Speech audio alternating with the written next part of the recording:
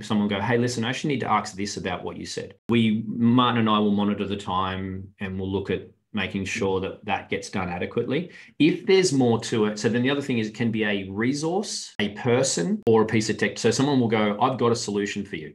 It's this person, or it's this technology, or it's this resource. So you can bring that and then you can post those in the clan group or you can contact later. If something someone says goes deep and your heart, and your wisdom goes, I really can solve that. You do it in a buddy call outside of the meetings, right? So Jeremy will say something and it'll just go bang. And I'll be like, you know what? I got something so good for him on what he said today.